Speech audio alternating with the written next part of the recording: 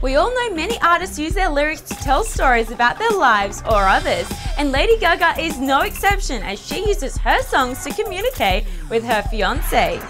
Gaga admits she finds it difficult to express her feelings, so often composes music so that her fiancé Taylor Kinney can understand her point of view.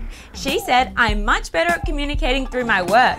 Sometimes I feel like even with my fiancé, I'll tell him I feel a certain way, but then he understands me better if I create a song and play it for him. I wrote a song for him the other day and it really sat with him because it was something I couldn't say with words, only through a song." You gotta wonder if it's not just easier for Gaga to call, text, or actually have a face-to-face conversation like the rest of us. To see your photos and videos featured on Boomzulu, upload them via boomzulu.com or via the Boomzulu app. I'm Ruby, and for the most up-to-date celebrity news, check out boomzulu.com.